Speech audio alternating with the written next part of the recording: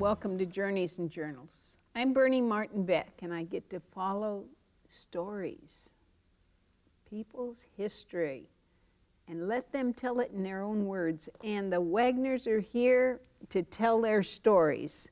And it is full of all the pathos of up and down of life. Welcome. You are Claudia? I'm Claudia Wagner. And Orvin. This is Orvin Wagner. Orvin. Yes. Well, when I looked you up in the phone book, I saw that you had the O in there. And you're also? He's also known as Ed. His middle name is Edson. So he's Edson. Orvin Edson Wagner, named after his dad. And he kind of started, most of his life he went by Orvin, but it kind of got to the point where people were getting it confused and he became Orville or Orvis or Orwin or something else, so he started going by Ed. So some people know him by Ed. And you had lots of students during your lifetime. You've taught? I was teaching at Cal Poly San Luis Obispo, and my head of the department called me Orvis and everything. That's where I changed to using Ed. I hear you. He taught physics at Cal Poly San Luis Obispo for eight years, wasn't it?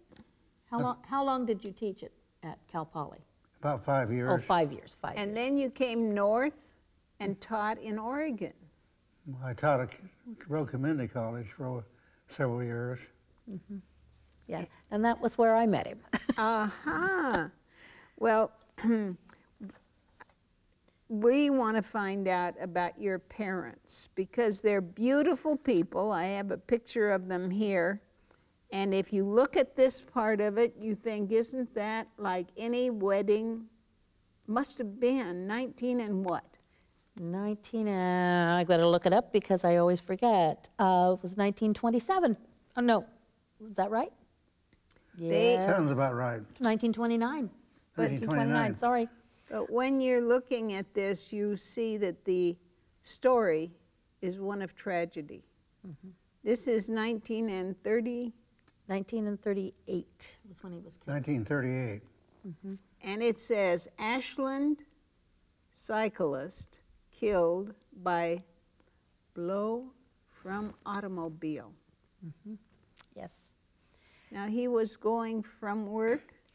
I believe he was going from the place he was staying. He spent the week in Ashland boarding at a place and then would come home on the weekends because at that time you didn't travel back and forth every day. It was just too hard to do that and expensive. So he stayed in Ashland most of the week and did his work as the x-ray technician. And he was riding his bicycle from work to the Ashland Hospital at the time.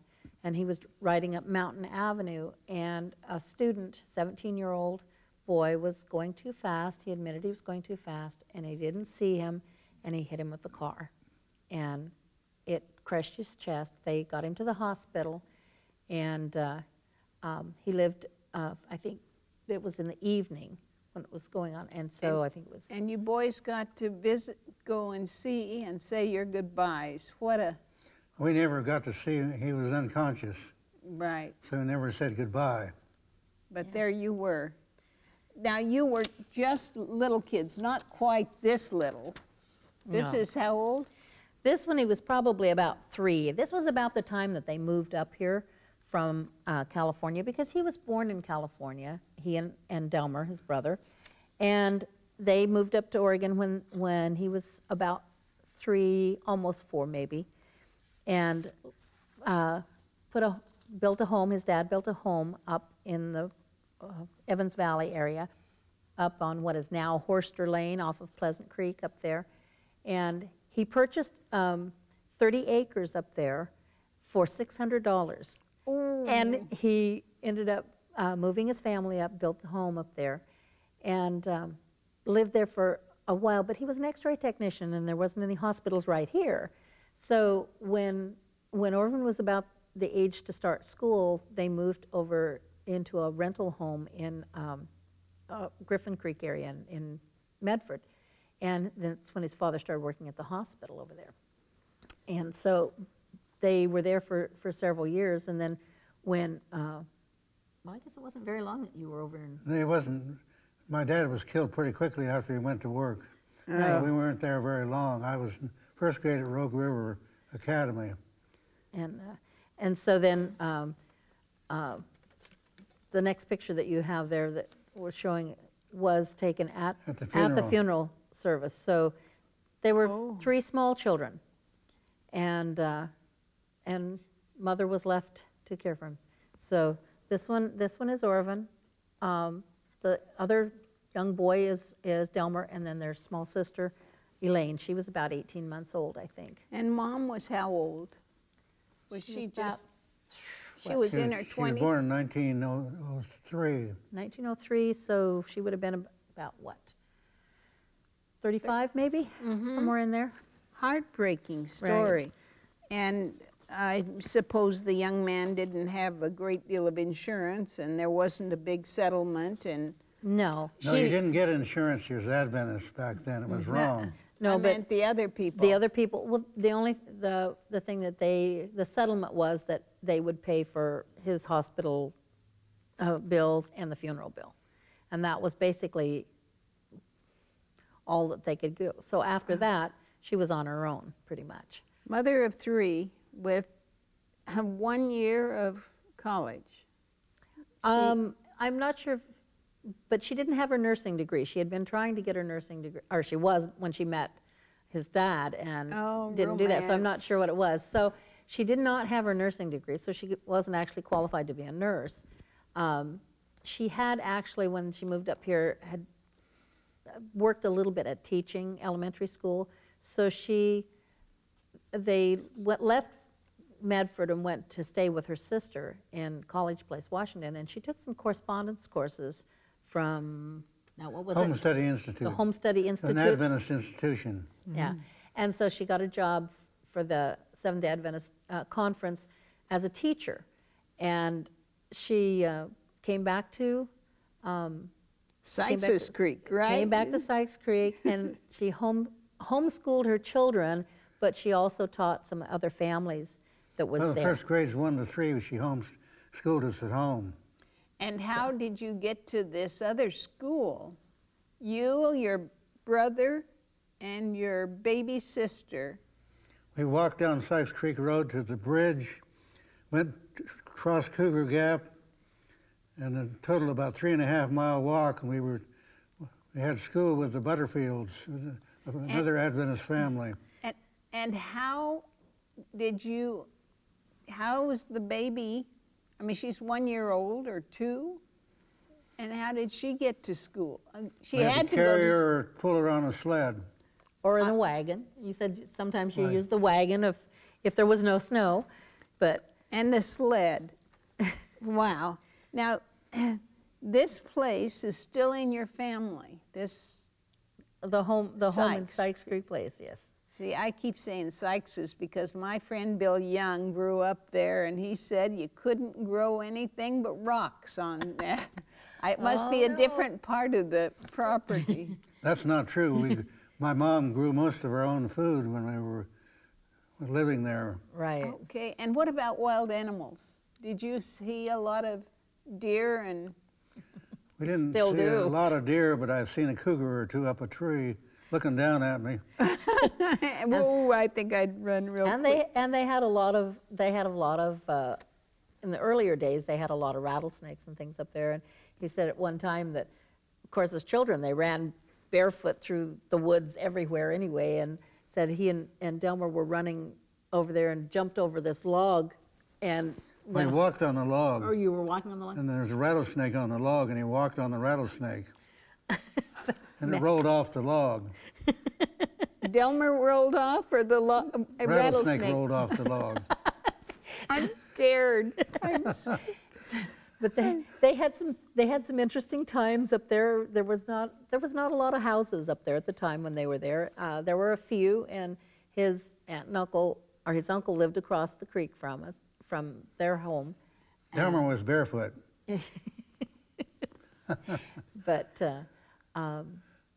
But yes, mother taught over there. We were trying to go through. I haven't searched as much as I would like to So I'm still working on this. This is a work in progress of finding the information. But I've just got to get to the part of your story that you went to these different schools, and this is from what we call the cracker box, right? That's from the Cracker Box, yeah. This was Rogue River Academy. Rogue River Academy. That was a school atop a hill, and last night I had a call from a man who owned this property, sold it to the school, and next door he had an orchard. And he grew pears. Oh, yes. What can you tell me about that story? Oh, we used to camp in the orchard and pick pears in the summer. My mom, and we had a tent in the orchard there. Is that how other people who harvested crops did, or just you? Just our family, I think, camped in the orchard with a tent in the orchard. And that name of that farm is still? I don't know if it's still Mineral Orchards or not. Maybe it is. Well, I'm going to get to talk to him, and I want him to meet you and hear your story. This is the yearbook This of that was school. a yearbook of 1948.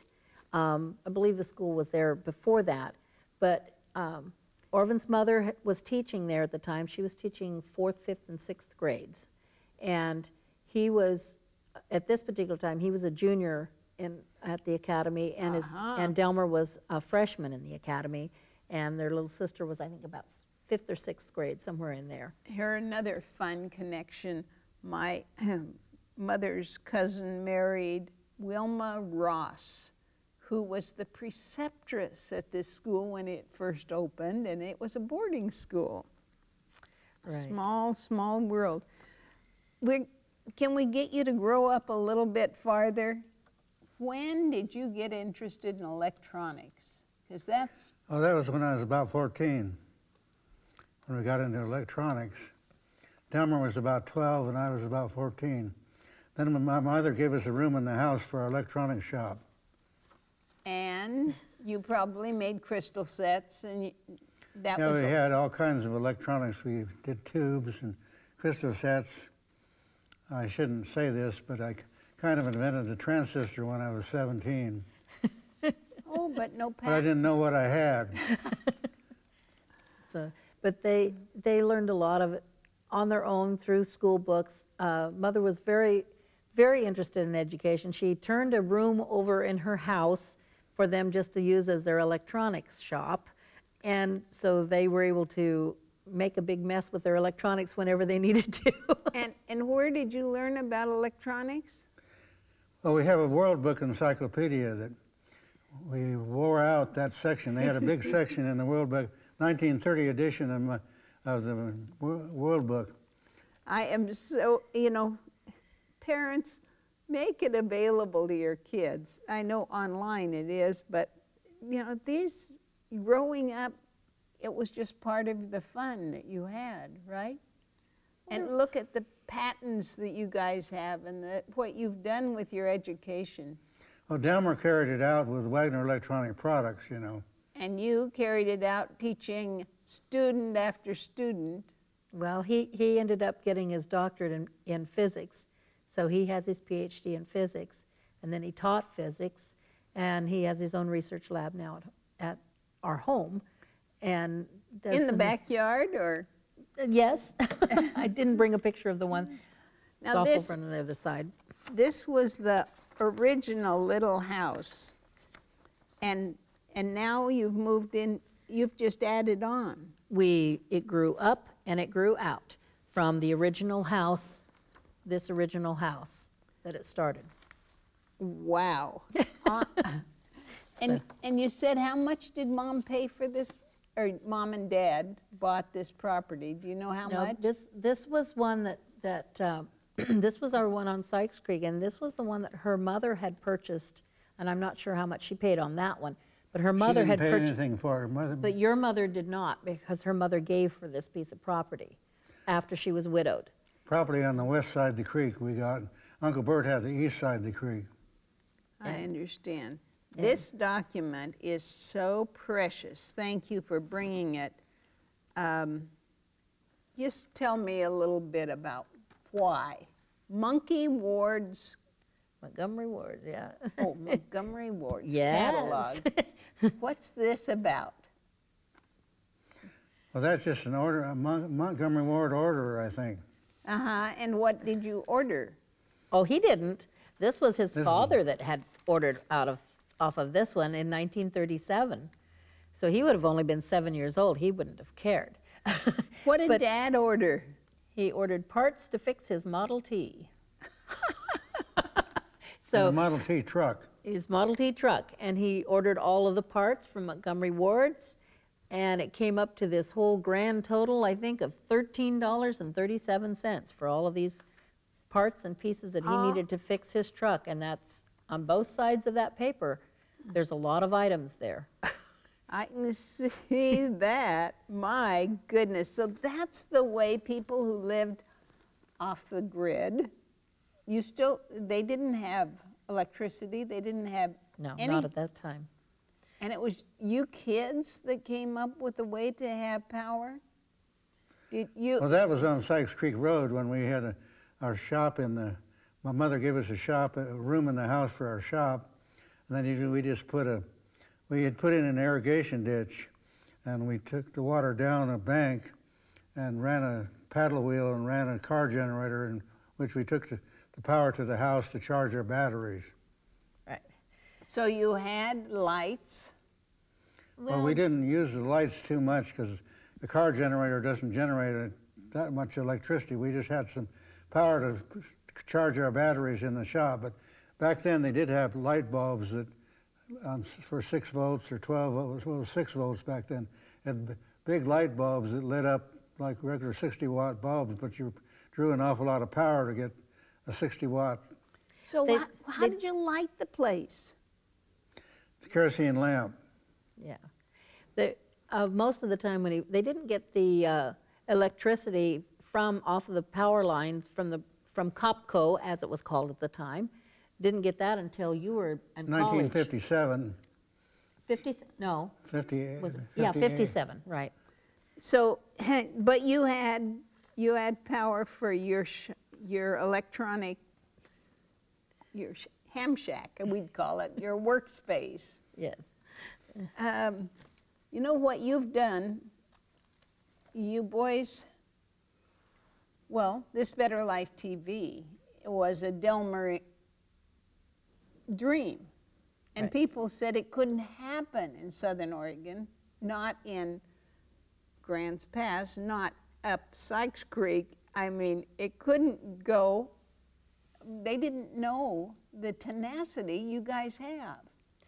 And it started at a very young age, obviously. Obviously, 10-year-olds, 12-year-olds doing with mother's encouragement. Definitely. And Mother encouraged them to keep learning and to learn. She was very much of an educator and then after they were grown and in college, I mean, she taught at a lot of the different schools around in the Adventist, in the West, basically, for the Adventist conference. And she ended up teaching clear up until about 1966 or a little bit after that, or right around that time. And she finished up her teaching career here at the Grants Pass Adventist School. And I think this was probably the last year that she taught. And so it has her, she taught fourth and fifth grade, I think it is, or third and fourth, maybe it is. Well, And so she had this, of course. So she touched a lot of lives with, of young children. We can look at Delmer's picture, but now you don't have a picture in either of the books. How did you cut out the picture? I don't know. It's been a long time. But the one the one from the academy when he was there as a junior, though, he took out the major picture, but he also has one in here that he didn't get a chance to cut out for the organizations that he was in. So he was also he and Delmer were both in the boys' club. Oh, with shirts that look alike. Yes, These jackets. Now, you brought a jacket that was pretty similar to this today. I didn't even realize that when he put it on, but it's a jacket that's looks very similar to that one. If you told me it's the same jacket. No, it's definitely not the same jacket. I don't think it's the same jacket anyway. No, I'm sure it isn't. Because you're a little bigger now than you were then. But that is very interesting.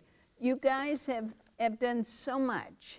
And by the way, how long have you two been married? 35 years? Be 36 years. 36 in August. Yeah, 36 in August. Oh my goodness. So. And they're still holding hands, folks. Oh yeah, we do that quite a bit. But this whole story about how women did what they had to do when faced with hard times.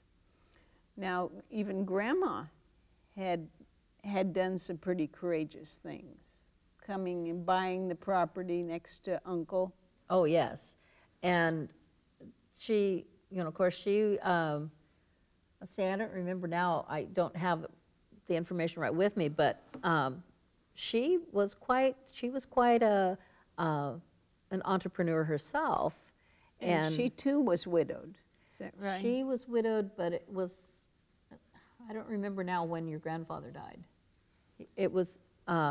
But I think a lot of this that she actually did. He was busy running the farm, and back in South Dakota when she was, purchasing property out here and tending to her children out here, and seeing what was going to happen. But it was so important to true up on your property if you were a homesteader, because you had nothing if you walked away. Right. But if you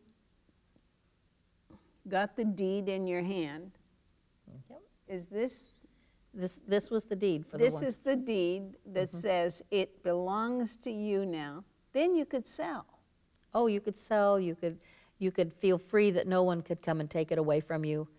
And he also, this was Eugene May that had this property here, and his mother was after she became a widow, he helped keep her place going and made sure that they kept that farmed. So he actually farmed both lands for quite some time. But this was to help his mother also, to have, as a widow, being able to have her home. But the women did a lot of the work. They raised chickens and sold the eggs and had their money so that they could do a little bit of things like that, of what they needed to do. And his mother, after she was widowed, she worked very, very hard at not only the teaching school and giving piano lessons to children in the area, but every summer she grew a huge garden and she canned and processed all of it without electricity, mind you. And she assigned me to be the cook. He was the cook, and Delmer had the job of tending to little sister, making sure she didn't get into trouble. You had a wood stove in the middle. Wood stove, yeah. In the middle of summer, with a canning kettle, pressure kettle. Did she have pressure canner or just? Didn't have a pressure canner, I don't think. We just used these big kettles to boiling water in them. And you were kitchen help. That is fantastic. It was, yeah. Well, my mom wanted to work in the garden, and she made me the cook for quite a few years. He created a few. There was some interesting things when I talked to his sister. Interesting things we were talking about. A few things that he came up with. Some of them were pretty good recipes, and some of them were not quite so good. Like his bean cookies. I've never tried those, but it was one that became a legend in the family. I made up a few recipes. One of them was bean cookies. Now, do you still do cooking? Do you enjoy that? Well, I did last night. He does every once in a while. He gets out of it as much as possible, but then so do I. So, but yeah, he's been very good of helping out with that, and he's a good help around. He learned well. His mother needed the help, and their children helped. That's what they needed. I just love that kind of story because that's relevant to us today. It is. Kids need to learn the skills, and who knows 70 years later, you may have to cook up dinner. And even at 83 years later, you might have to. Oh, that's your age, huh? Well, Delmer's 81 and I'm 83. Delmer might not like you to tell him that, but that's okay. We did. And still inventing. You both are still inventing and creating. The mind never slows down. Well, sometimes slows, but not stops. Okay. But yes, yes, it's still, education is still important to both of us. And actually, we have a daughter-in-law who's also an educator now. And so that's a pretty important thing, and to be able to have kids to learn. Well, when I called yesterday, you said, my wife is working at substitute teaching, so please call back. And, you know, I thought, this is fantastic, because there's so much that we at this, I won't necessarily say mature years, but I am there, yes. that we can do. You can create a television show, or because that's where it happened, for free and for nothing. You've done lots of creative things, obviously. If you could get the paddle wheel going, is it still there? No, I don't think the paddle wheel's there, but Delmer has his own power plant for his own house that is working right now. I mean, that he has. And he has a better creek than we do for power. Yeah, because he even can sell back to the power company. Right. And so that's the things that, you know, you still go, and as long as we can help. It's fun creating. Mm-hmm. It is. And it's fun helping young people realize they can do that too. I love to hear that. I love to hear that. I just have to talk about your hairdo. Oh. Folks, doesn't this look like pioneer stuff? That's the only, you're a very modern woman, and here she has this pioneer hairdo that I just think is, well, newsworthy. I'm Bernie Martin Beck, and I just love to talk about history. Thank you so much to the Wagners for coming all the way from Weimar. And the Weimar covered bridge. Oh my, I've got pictures of that when it fell down. Oh, that was awful. And they've rebuilt it so that it looks new. Old. It looks like it did. They reconstructed it. And the school, it may be Activated, yeah. activated. The school is a place on the hill. It's worth looking at. I invite you folks to drive out on a Sunday and take the road over the top, which I did with Delmer, to see the museum on the other side of the hill. That's a wonderful one too, yes. Thank you so much for tuning in, and thanks for being my guest. I'm Bernie Martin Beck saying goodbye for now.